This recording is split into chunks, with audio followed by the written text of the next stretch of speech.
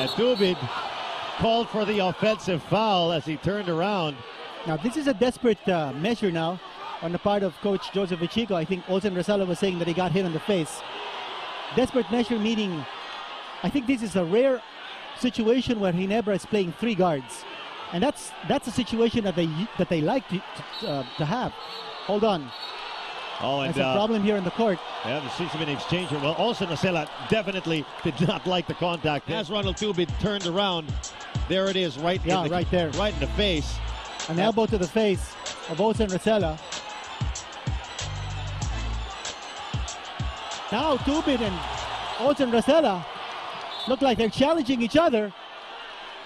No, they're not challenging each other. I think Tubid is saying sorry.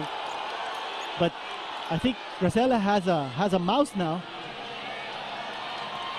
And Tubid raises his hand. Yeah, well, Ronald Tubid, he said sorry. It's a physical game. Yep. But you see the bruise now, right there in the face of Olsen Racela.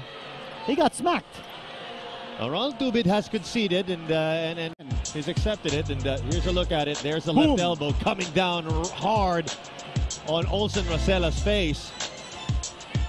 And you see here actually after that play, you'll see Ronald Tubid sort of land a little bit also on the foot of Olsen Racela. But you don't want this happening with the game 146 away from ending, and that's a nasty bruise. Right, you're right about that. Oh, and Olsen Racela with his best response to everything that just happened here, scoring a basket, adding insult to injury. Bruise and all. And look at the way he's playing defense on Chico Lanete.